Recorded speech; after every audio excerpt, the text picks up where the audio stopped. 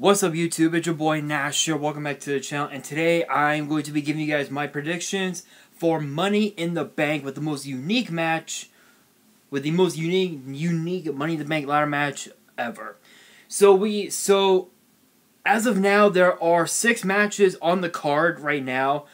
Supposedly there's going to be at least one more sometime that will be announced sometime in the next several days, which to my recollection, could very may well be the Street Profits defending their Raw tag titles against the Viking Raiders, which is a possibility, seeing as how the Viking Raiders won against the Profits this past Monday on Raw. So, but you never know what you never know what matches will be announced for Sunday. But we kicked things off with the match that was announced last week on SmackDown, as the New Day will defend the SmackDown tag titles against the Lucha House Party, Miz and John Morrison. Sorry guys, I had to take show off my necklace. Against the Lucha House Party, Miz and Morrison, the former champions, and the newest acquisitions to SmackDown, the Forgotten Sons, which obviously will be Steve Cutler and Wesley Blake, with Jackson Riker at ringside. This is gonna be unique because if you guys remember at WrestleMania, if you guys remember at WrestleMania, John Morrison literally stole the SmackDown tag titles under the noses of Jimmy Uso and Kofi Kingston of the New Day, which we found out that Jimmy Uso was actually injured during that match, so he'll be out for a pretty good while. So the Usos once again are out of action again, and for how long, who knows? Forgotten Sons, they've been pretty dominant as of late over the last couple weeks. I've been impressed with them. Of course, I was already impressed with them when they were in NXT, so it's no surprise there. Lucha House Party last week on SmackDown, guys, I'm telling you, they upset Miz and Morrison last week. Which was like what, a couple weeks ago? Yeah, it was like a couple weeks ago. Which was incredible. Incredible victory for the Lucha House Party. Honestly though, I think it comes down to who can take the opportunity more, and I think no one, and I think if there was any team that can take an opportunity like that, it would have to be the Forgotten Sons. So I'm going to predict that the Forgotten Sons are going to win the SmackDown Tag Team titles. Alright, guys, next up we have the WWE Championship defended as Drew McIntyre will defend against Seth Rollins. This is actually Drew's second title defense ever, his second defense ever. His first one was at WrestleMania when he actually defeated Brock Lesnar. Actually, the Big Show returned to WWE to challenge McIntyre for said championship. And McIntyre actually beat Big Show. As crazy as it sounds, he beat the Big Show, which was awesome. So this will actually be his second defense ever. I think, honestly, I'm just going to say it, when you're champion, when you've had your first and second title defense, you cannot lose it. You can't lose it. If you lose it, then your career just goes just like that. Just like that. So I'm going to have to go with Drew McIntyre on this one, only because of the fact that while it is true that Seth Rollins may have his, one of his disciples, Murphy, at his side, it does not matter. It comes down to experience. And McIntyre has been around for quite a long time. He's been around since 2009. So he's been around for quite a while, and he's won several championships in his day. He's won the Intercontinental title. He's won the tag titles. He's won the Raw tag titles. And he's even won and now, obviously now he's he's the WWE champion. So I gotta go with McIntyre on this one. Alright, you guys, next up we have Braun Strowman defending the Universal Championship against Bray Wyatt in a match that's what? 5 years in the making, I'd say? Yeah. So this match is a match 5 years in the making. 5 years ago, almost to the day. Damn, actually it'll be 5 years, in the summer, I believe? So 5 years ago, sometime in the summer, Braun Strowman made his debut in WWE, coming up from NXT under the tutelage, if you will, of Bray Wyatt. He was a part of the Wyatt family from that night all the way up until the 2016 WWE draft. Ever since the draft, Braun Strowman has went at it on his own. He became Raw Tag Team Champions not once but twice. His first reign actually lasted 24 hours because of the fact that he won the titles with the 10-year-old, which I have to admit was kind of funny. His second run lasted about a few weeks, actually. About a few weeks, maybe a month, I'd say, with Seth Rollins, and they lost the titles on the night of Clash of Champions, where Braun Strowman was given a title opportunity against Seth Rollins for said championship. And then of course too, he's won Money in the Bank. He's won the Andre the Giant Memorial Battle Royal. He's won the Intercontinental Championship, and he's even won now he's the Universal Champion. Bray Wyatt, he's a former SmackDown Tag Team Champion, he's a former Raw Tag Team Champion, he's a former WWE Champion, he's a former Universal Champion. And Bray Wyatt has done a lot of crazy things. And if you guys are wondering why I'm facing this way, I'm actually looking at my TV right now. I'm actually watching NCIS right now. So shoutouts to NCIS. I believe the name of the episode is Trolls, where this kid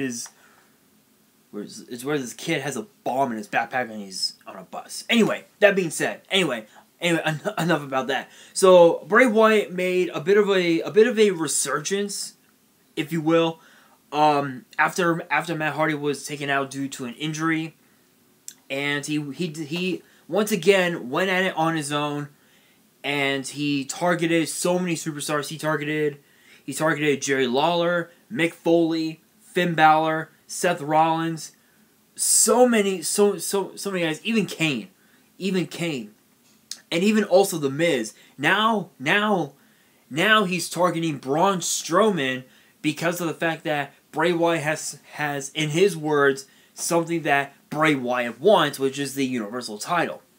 This is a very interesting matchup, because you have two powerhouses, two super heavyweights colliding.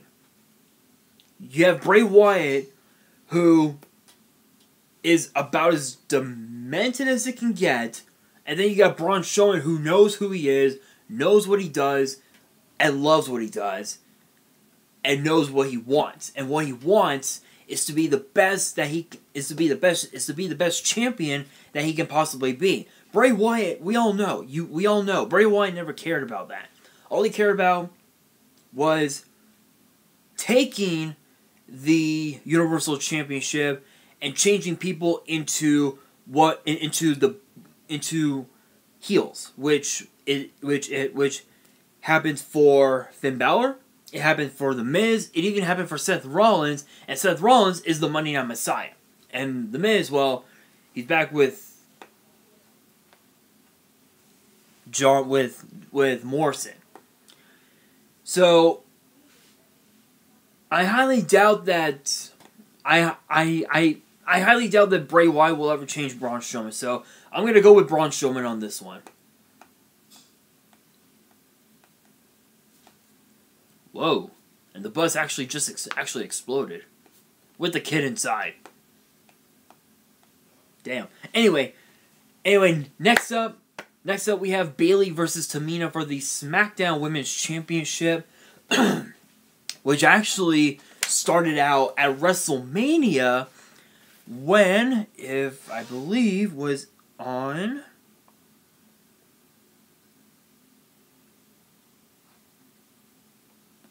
Yes, it was actually on night 2 of WrestleMania, and that match was originally supposed to have been a 6-pack challenge, but because the Dana Brooke was taken out, you know, with what's been going on in the world today, it became a fatal 5-way elimination match. Bayley the champion, Lacey Evans, Tamina, Naomi, and Sasha Banks. The order, if you guys remember that prediction, if you guys remember the result video that I made for WrestleMania that night, you will know that the eliminations went as follows: Tamina, Naomi, Sasha Banks, and Lacey Evans, with Bayley retaining the SmackDown Women's title. It took all 4 women. It took Banks, Naomi, Evans, and Bayley to eliminate Tamina, because they knew Tamina was a big threat. Now, Tamina is an even bigger threat now that the match is one-on-one. And we all know that Sasha Banks could very well get involved, but you never know what can happen on Sunday. And given the fact that this is Tamina's, I believe this is her first actual one-on-one title opportunity, Tamina cannot like screw this up, because if she does, her career is just gonna go downhill like that. So I'm gonna go with Tamina on this one. Alright, you guys, now we have both the men's and women's Money in the Bank ladder match, which will both happen at the exact same time. So normally the rules will be climb the ladder, grab the briefcase, you can do whatever the hell you want with it, you know, cash it in on any champion, anytime, anywhere, for up to a year. That would be the case, but this is a unique matchup because both the men's and women's matches will happen at the exact same time at WWE headquarters in Stamford, from the ground floor. The goal is to work your way up to each floor, and when you get to the roof, climb the ladder, grab the briefcase. It's basic. I know I shouldn't say this because it's wrong to say, but this is basically a suicide mission. Literally, it's like you're playing Call of Duty, but for real. But instead of using guns and knives and whatnot, you're using corporate tables, ladders. You're using catering. You're using Vince McMahon's office, Triple H's office, and pretty much whatever the hell you can find at your disposal. Even an elevator. Yeah.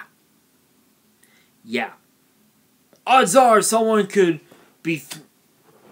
My camera just moved. Anyway, odds are we could potentially see someone being thrown literally over the top, over the roof. Literally just... boom. We could see that happen, which would be catastrophic. So I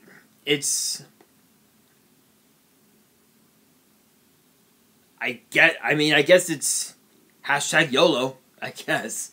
So the combatants for both the men's and women's matches will be as follows. So for the men we have Daniel Bryan, Aleister Black, Rey Mysterio, Baron Corbin, Otis, and originally it was supposed to have been Apollo Crews. But if you guys remember, what was it, last week? Not this past Monday, but last week on Raw, he challenged Andrade for the United States title, which unfortunately ended in a no contest, because Apollo Crews tweaked his knee and was taken out indefinitely. He wasn't able to compete for Money in the Bank, so a gauntlet match was held this past Monday on Raw, which had Bobby Lashley, Akira Tozawa,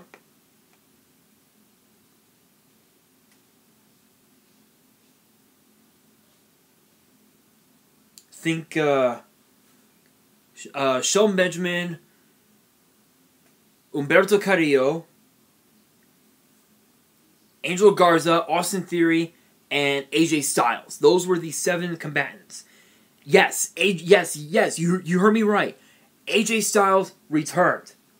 He returned to Monday Night Raw after being away for literally a month, after being buried 6 feet deep from that Boneyard match. Which, if you guys didn't watch The Bump earlier today, WWE's The Bump on YouTube or the network or Facebook, AJ Styles once again called out The Undertaker, said that he wasn't done.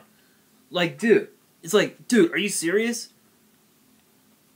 Like, you would think he would learn. You'd think people like Styles would learn not to call out The Undertaker like he did. But with that being said, yes, those are the superstars for the men. For the women, we have Asuka, Shayna Baszler, Nia Jax from Raw, Dana Brooke, Lacey Evans, and Carmella from SmackDown. So, this is unique. This is kind of interesting because we could potentially see a male superstar screw over a female superstar and vice versa. We could see that. We could see that happen, which is a possibility. So, if I had to pick the odds-on favorite, hands down, Rey Mysterio, hands down. In terms of the women, I would have to say Shayna Baszler. I think she could be a big threat. She could be a big threat to the match. Now, in terms of who the dark horse would be, hands down, it has to be AJ Styles, because of the fact that AJ Styles made his return to WWE, and with the fact that he's only been in one other Money in the Bank ladder match, he's got to be the dark horse in that match. Now, for the women, I got to go with Carmella on this. I think Carmella very will be the dark horse in the match, just because of the fact that Carmella has won the Money in the Bank ladder match once before, or in her eyes, twice before, even though the second one didn't really count, I guess. I don't know, but yeah, so definitely Carmella. Anyway, if I had to pick between, if I had to pick, I gotta go with Aleister Black and Lacey Evans. I think those two deserve it. They truly deserve it. Alright, you guys, that's actually gonna do it for this prediction video. Question of the day: what are your guys' predictions for this match card? For this card as it stands now. Obviously, there will be more announced in the next several days. So as the card stands, what are your predictions? Comment below. Use the hashtag MITB and comment below your predictions for the card as it stands. And that's gonna do it for this video. Hopefully you guys enjoyed. If you did, make sure you guys smash the thumbs up button. If you guys are new to the channel, hit that subscribe button and hit that notification bell so you guys don't miss out on any new content that comes your way, because you guys know, when it comes, you guys know, there's always something new. Every time I post, there's always something good. You know, whether it's for WWE or for YuGiOh, there's always something good. And also, too, be sure to follow me on Twitter and Instagram. Links to both of my Twitters and my one Instagram will be in the description below. And I know that I did put this on hold, but if you guys have any fan mail that you would like to send me, my address will also be in the description below. I'm gonna try to get a PO box soon. I'm not so sure when, but hopefully once this quarantine is done, we can go back to our normal routine. I will try to get a PO box. Hopefully I can. And on that, this is your boy Nash, signing out.